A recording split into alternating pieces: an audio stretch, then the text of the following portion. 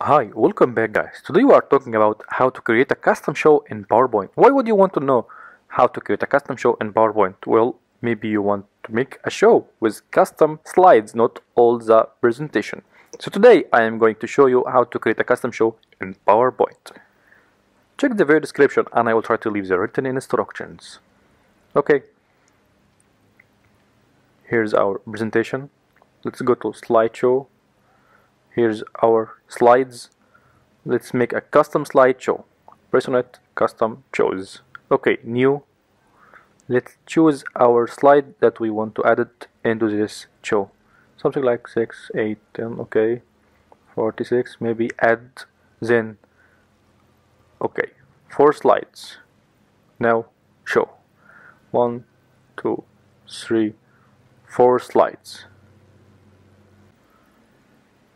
Okay, in custom slideshow you will see custom slideshow number 1. You can remove or add a new one.